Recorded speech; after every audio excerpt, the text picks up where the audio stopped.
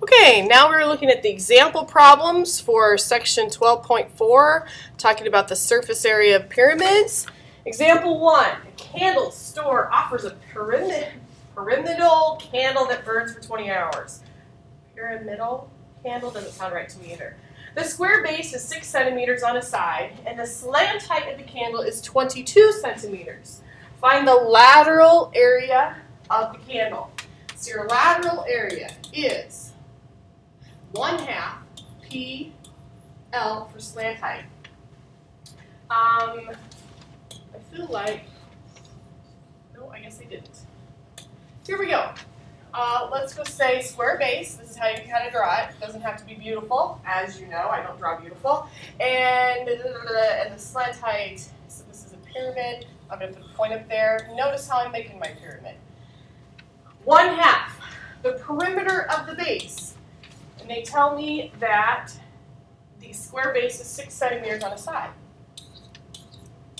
Well, 6 times 4 is 24, so my perimeter is 24. And then the slant height, they nicely just tell us that's 22. Okay, notice it's slanting. It's from the bottom, the base, goes up the triangle to the point. All right, and they say that's 22. So if I multiply that, with my calculator, and I'm sure you're all grabbing your calculators and doing this, your lateral area should be 264. The label is going to be centimeters squared. All right, example number 2. Find the lateral area of the hexagonal pyramid where the sides of the base are 5 centimeters and the lateral edge is 8 centimeters. So the sides of the base are 5 centimeters. And the lateral edge, now this is a little different, we got to be careful. Lateral edge is not the slant height. Okay, and this would be, if you want to see this in class, this would be like in the margin of your notes. You're like, Mrs. Talley, I really need to see that in a 3-dimensional figure. I can show that to you. The lateral edge is where the faces meet. It's not the same as the slant height. Okay, so I'm going to have to do, I think I have something behind here. I have the triangle. I wanted to pull it out. Oh, I just had it. Oh, isn't this fun watching me, once again, me with the board. Okay, now I'm going to redraw this. This is the 8 centimeters. This is 5 centimeters. Okay, what I really need to find is the slant height, which would be right here. Okay, so what am I going to use to find my slant height? Well, what should I do? What should I do? Ooh, this is going to be a right angle. This is actually going to be 2.5 centimeters. So I'm going to take Pythagorean theorem. Now be careful. This Pythagorean theorem, this is my A, or it could be my B. This could be my B, but this 8 is actually my C. So I'm going to have 2.5 squared plus the slant height, I'm going to put L for that, squared, equals 8 squared. Okay, so now I'm going to go ahead and figure that out, and you're grabbing your calculator just like I am. So now I have, it's actually 64 minus 2.5 squared, and then we take the square root of that. All right, so my L is equal to 7.5993. Okay, pretty close to 7.6.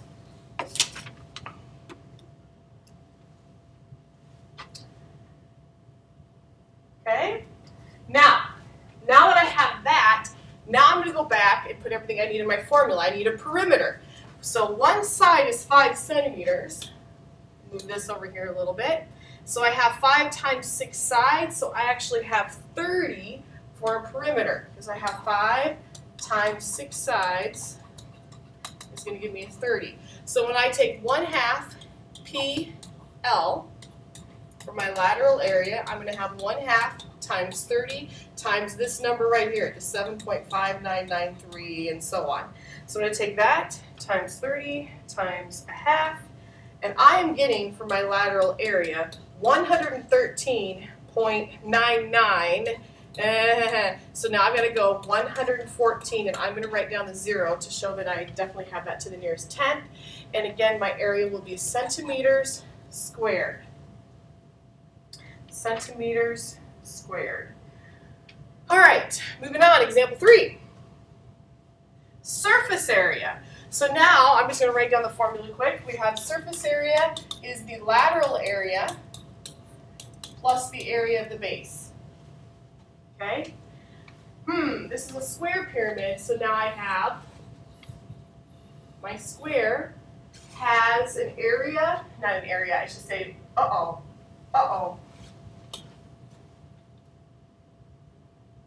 good.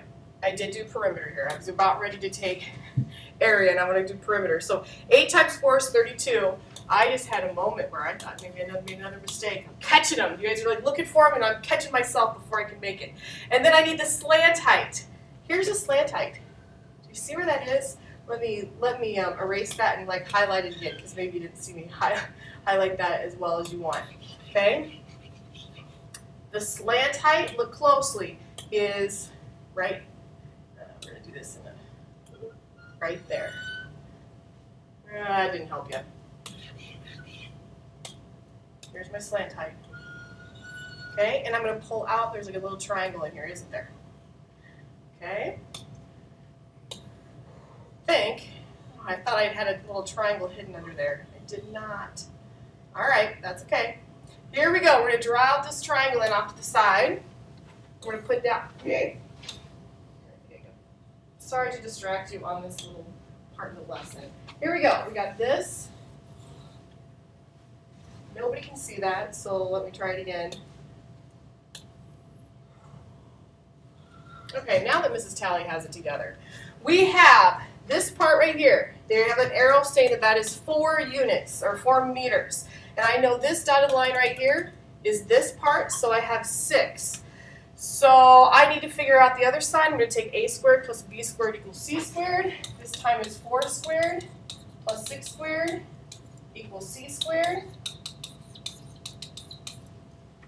All right, 16 plus 36 is 52. So c, I'm going to take the square root of 52. I got 7.2111. All right, and that is the slant height. Okay, so now go back to my formula. I got 1/2. The perimeter is 32. I got a slant height of 7.2111 plus the area of the base. The area of the base is base times height, which is weird. That's little b times little h. All right, 8 times 8 is 64. So I'm going to have a 64 in here. All right, let's go ahead and do this math first. So I got 7.21111, or how many ever ones there, times 32 times 1/2. And I'm getting 115.3776 plus 64. And my final answer, I have 179.3. Actually, I'm going to have to round that to 4. And because it's a surface area, it will be meters squared. Okay, and we need to keep moving on. We have one more example problem. Find the surface of the area of the regular pentagonal pyramid. Okay, so we have, once again, 1/2 perimeter times the slant height plus the area of the base. Oh my, look at this. I have a nice shaped figure here, and I do have underneath here my pentagon. This is the base right here. Pulling out the base, because the base is a pentagon. We're going to do some work. First of all, I want to point this out right here. You're like, that's not helping me. That's not helping me find the base. But it will. We will have to use that, because that is actually, when it comes down to your picture, that is truly the apothem. So what I just drew here corresponds to this on the aerial view of the base, okay? And that's the only way we're going to be able to figure out the perimeter. All right? Wait a minute, how am I going to figure that out? I'm going to have to use Pythagorean theorem. I have a squared plus b squared equals c squared. And it just so happens, if you want to work that out, you can, but once again, it's a Pythagorean triple. This is a 5, 12, 13. 5, 12, 13, and if you don't believe me, then you need to use Pythagorean theorem. Okay, so we're coming over here. This is 5. And you're like, well, what do I do now? Oh, yeah. Remember last chapter, you still have to use that information. We have a whole bunch of triangles in this pentagon, and I'm going to kind of highlight one of those triangles is going to come out. And I'm making it really big here. And this is the 5. And there are how many degrees in each one of these little triangles here? Well, you have 360 total divided by 5. So this angle right here is 72 degrees, which means this angle is 36 degrees. All right? Oh, and I need to find this. And the reason I need to find this is because that corresponds to this. And that corresponds to this right here, which would give me half of what's the length of a side, which I would double it and then find that to use to find my perimeter. All right, how am I going to figure out that other side here? Ooh, what will I do? What shall I do? I have an angle. I have a side. We got to go to trig. We don't have Pythagorean theorem. We don't have a 30, 60, 90 triangle. So we're opposite, adjacent. Sine. Oh, no, not sine. Opposite and adjacent would be tangent. Tangent of 36 is equal to x over 5. So we're going to have 5 tangent 36 is equal to x. So you type that in your calculator. Everybody grab your calculators and you're writing this down. I know you guys are always writing this down. 3.6327. That corresponds to 1/2 of a side. So I'm going to double that. So the entire length of a side right here, okay, is 7.2654. Now, for some of you, you're going to be really smart and think, hey, I got 5 sides, I got to double it. That's actually taking this number times 10. All of us will not be able to do that. We're going to think to ourselves, hey, I have a side length of 7.2654. I got to take that times 5 sides. Okay? My perimeter is then 36.3271. 1/2. Perimeter, 36.3271 times the slant height. Oh, they gave that to us. We'll have to do any math to figure it out. 13 plus the area of the base. What's the formula for the area of the base? 1/2 AP. Oh, the math just keeps going. 1/2. The apothem is 5. Remember? That's all. Those are all apothegms that I just highlighted there. So we're going to put 5. The perimeter, oddly enough, we've already written down the perimeter up here. Okay? And then we're going to say 36.3271. All right? And then if you just add all that up, which I hope you're listening closely, if you add all that up, I want you to turn in that total to me the next time I see you in class. This total right here, you're going to calculate it. You don't have a calculator this whole time? You didn't have a calculator? That's horrible. All right. And this would conclude the information or the examples from section 12.4.